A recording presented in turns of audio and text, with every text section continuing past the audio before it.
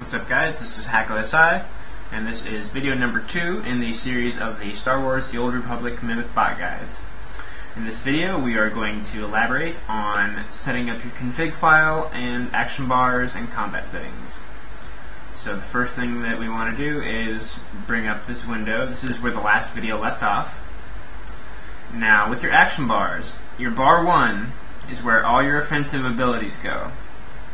Your first slot always needs to be empty. The second slot needs to always have your healing ability. If you have a passive healing, if you have a class healing, whatever your healing ability is, needs to be right here. From 3 all the way to the end of the bar is where your offensive combat abilities will go. You can see I have Hammer Shot on number 3 right now, and I have Explosive Round on number 4.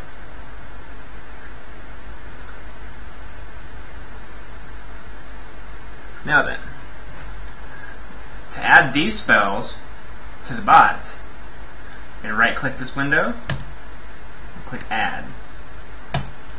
Now I know they are on Action Bar 1, and my first ability is on slot 3, and 1,000 milliseconds means the bot will press it every second, and that's fine with me. Now I'm going to add my second ability, which is also on Bar 1, and it's on slot 4. That's this one right here, Explosive Round. And I'm going to tell the bot to do it every 5,000 milliseconds. So every 5 seconds we're going to shoot that, which is just fine.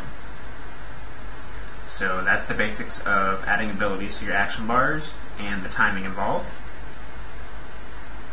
The next thing we're going to look at is your combat settings. If you are a ranged class, please select range. If you are a melee class, please select melee. Default combat distance is 30 yards for ranged and between 8 and 15 for melee, depending on your class. Play with this number if you're melee for best results. The next tab we're going to go to is the Rest tab. Go ahead and enable this. And this box right here is what percentage you want the bot to rest. I'm going to say 45% health is where I want it to start resting, and 99% health is when I want it to stop. Do not use the numbers 0 or 100. Any of these values need to be between 1 and 99. Make sense? Great. Next tab we're going to take a look at is the Loot Settings tab. Go ahead and click Auto Loot and enter your bag size, how many slots you have in your bag. I have 30 because I'm a new character, so 30 works just fine. And as soon as I've set up all these, I'm good to hit save and quit. And now you have the basics of setting up your action bars and setting up your combat settings. In addition to Bar 1, on Bar 3 is where your buffs need to go. So anywhere on Bar 3 is where your buff spells need to go. The bot will use these before getting into combat.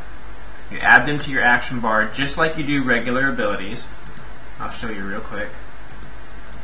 Let's say I'm going to add, this is Action Bar 3, and that's slot 3. And how long does this last? For the cooldown is 6 seconds. And it lasts for 60 minutes. So I'm going to put it on an interval of 60,000 milliseconds. Which is every 60 minutes the bot will use that buff for me. Make sense? Awesome. When you're done with that, go ahead, save and quit. You are now good to go to move on to guide and video number 3.